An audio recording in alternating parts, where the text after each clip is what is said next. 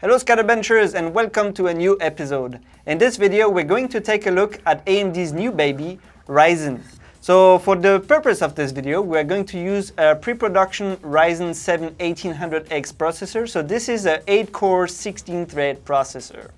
Thanks to the XFR or extended frequency range, it can boost up 100 MHz higher to 4.1 GHz, in case your cooling of course is sufficient. The 1800X processor is the flagship model of the Ryzen product line and costs about $500 in retail. Before we move on to the overclocking of this little thing here, let's talk a little bit about the Ryzen architecture. Number one is of course the core frequency. The Ryzen products vary in stock frequency from 3 GHz on the Ryzen 7 1700 to 3.6 GHz on the 8-core 1800X and 6-core Ryzen 5 1600X. The boost frequency of the Ryzen 7 1700 is 3.7 GHz, which means you can get an additional 700 MHz over default frequency. The second aspect of performance is the memory frequency. Unlike on Intel high-end desktop parts, Ryzen has dual-channel memory.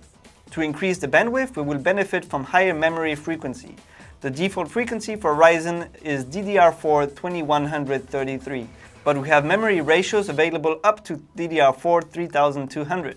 This is quite a bit lower than DDR4 4000 and higher we can find on Skylake or Kaby Lake, for example.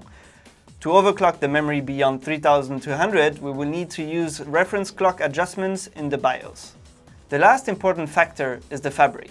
There's not much information available as to how the fabric works exactly, but we do know it connects to the CPU cores with the cache and the memory controllers. In Intel terminology, you can compare it to the ring frequency, though the specific technology is different. Either way, increasing the fabric frequency will impact the performance as well. The fabric and memory frequency are tied directly to the memory frequency, meaning it runs at 1066 MHz by default up to 1600 MHz in case you choose DDR4 3200. Note that there is no automatic memory overclocking feature available such as XMP. AMD used to have the AMP program, which is sort of their approach to XMP, but it seems not to be available for Ryzen. For more information about Ryzen itself, I recommend you go check out some articles online, most importantly the one from AnandTech and PC Perspective. So now let's overclock it. For the overclocking, we will be using the Asus Crosshair 6 Hero motherboard along with a pair of G.SKILL Trident Z 3400C14 memory and a Cooler Master Neptune 280L all-in-one water cooling. The cost of the system is about $1,000 US. You can find the links to the hardware in the description below. We'll break up the overclocking in a couple of steps. First, we will overclock the CPU, then the memory fabric, cache to 3200, then throw it all together and we will finish off by pushing the reference clock up. You can find all the benchmarks and the tools in the description below. To overclock the CPU, we enter the BIOS in the Extreme Tweaker section. Under this section, we leave AI Overclock Tuner to Auto. Under the CPU core ratio, we select Sync All Cores and increase the one-core ratio limit to 40.75. Under the CPU core cache voltage section lower down in the menu, we select Offset Mode, increase the voltage to 0.1 volt. After all this, we save the settings by pressing F10 and go into the operating system. We are in the operating system after overclocking everything, so let's take a look at the performance figures. Keep in mind that we increased the CPU frequency to 4075 MHz. In one cruncher, 1B, we have a performance increase of 9%. In HWBOT X265 1080p encoding, we have a performance increase of 9%. In Geekbench 4 single core, we have a performance increase of 2%. In Geekbench 4 multi-core, we have a performance increase of 10%. In VRMark Orange Room, we have a performance increase of 6%. In 3DMark TimeSpy, we have a performance increase of 1%. In 3DMark TimeSpy Physics, we have a performance increase of 6%. If you want to take a look at the actual numbers for each benchmark, check out the description below. Now let's move on to memory overclocking.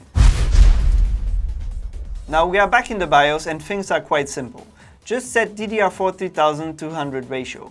Then set memory timings to 16, 16, 16, 16, 32. Set memory voltage to 1.5 volts and you are done. To save the settings, press F10 and reboot the system. We are back in the operating system after overclocking the memory. Keep in mind that we overclocked the memory to DDR4 3200. In Y-Cruncher 1B, we have a performance increase of 8%. In HWBOT X265 1080p encoding, we have a performance increase of 0%. In Geekbench for single core, we have a performance increase of 4%. In Geekbench for multi-core, we have a performance increase of 2%.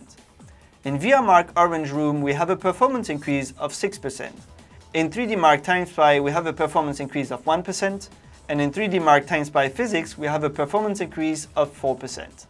So that's it for the memory only. Now let's try to overclock both CPU and memory at the same time.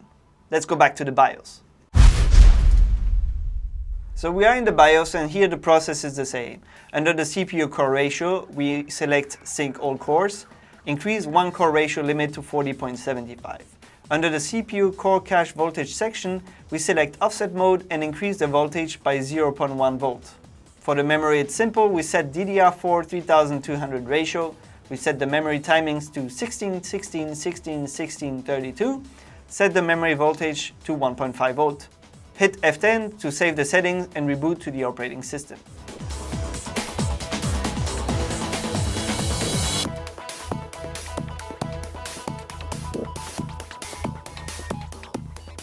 Okay, so we are back in the operating system and we just overclocked the CPU to 4075 MHz and also the memory to DDR4 3200. So let's take a look at the combined performance figures. In Y-Cruncher 1B, we have a performance increase of 12%. In HWBOT X265 1080p encoding, we have a performance increase of 9%.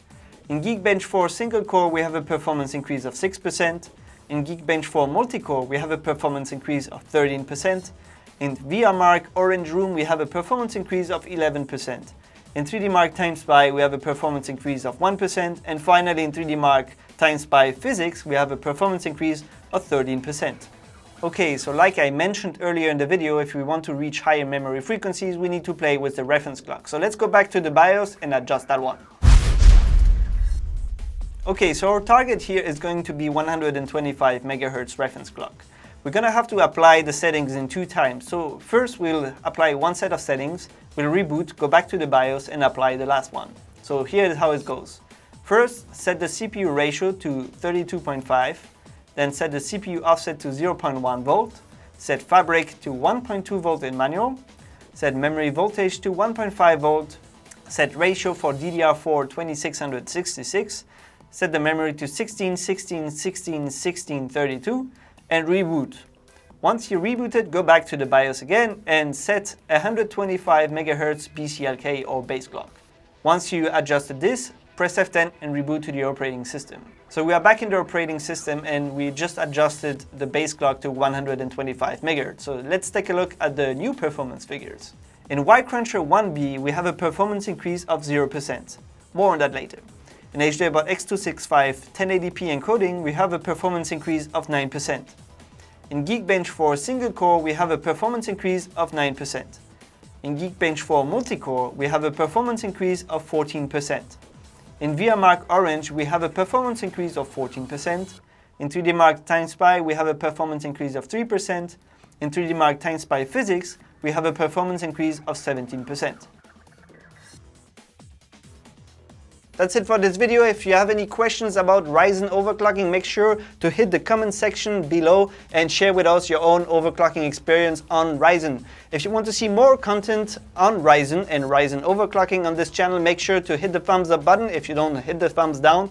Make sure to subscribe to this channel and see you next time. Thanks for watching.